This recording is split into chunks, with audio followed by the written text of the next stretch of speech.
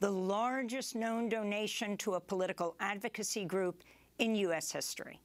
That's according to the New York Times, as well as a joint investigation by ProPublica and The Lever. The donor is Barry Seid, a 90-year-old conservative industrialist from Chicago.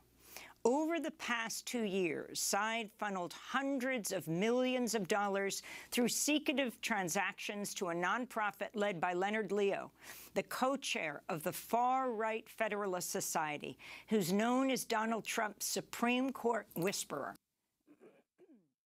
Leonard Leo has been instrumental in the rollback of federal voting rights and reproductive rights. Leo also directly helped select judges to be nominated to the Supreme Court, including Justices Amy Coney Barrett, Brett Kavanaugh, and Neil Gorsuch, and organized massive media campaigns to see them confirmed. And those are some of the headlines. This is Democracy Now!, democracynow.org, The War and Peace Report.